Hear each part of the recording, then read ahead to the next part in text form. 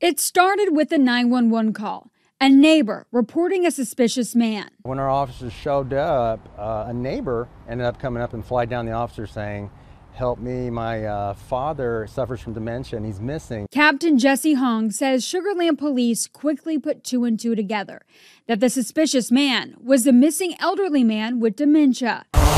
Officers immediately launched their drone, thermal technology spotting the man in a backyard near a pool.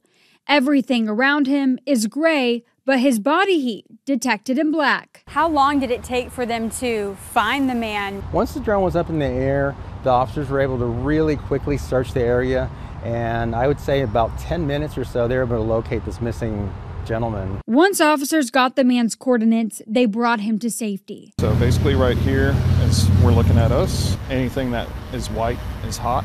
The thermal imaging has become a crucial tool for missing persons cases, crashes, and catching bad guys. If we have a suspect run from us and he was in a car, bails out of the car, we can, if he parked in a parking lot, typically we can see which car was recently running, like you saw with the thermal. We're going to put this drone to the test. This is Alicia Alanis. She's a public information officer for the Sugar Land Police Department. She's going to go missing, and we're going to see how long it takes to find her using this thermal technology. Are you ready? I'm ready. All right. Let's do it.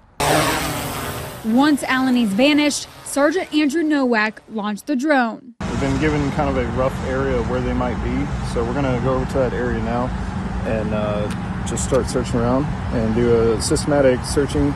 Tree coverage made it a challenge, but within 7 minutes, Alanis was found. The drone's speedy response times bringing relief to many. It's not just a big relief for the family members, it is for us too, because the officers who are down there, they really put a lot of their heart and work into trying to find and help the community. In Sugar Land, Corley Peel, KPRC 2 News.